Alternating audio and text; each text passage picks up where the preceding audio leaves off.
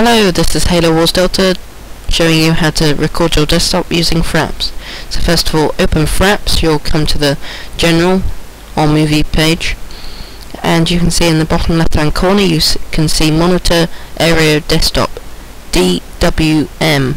Enable that and you will be able to see either in the top left hand corner, top right hand corner, bottom left hand corner or bottom right hand corner the numbers showing you what your frame rate is, and then by clicking your video shortcut key you will be able to record your desktop.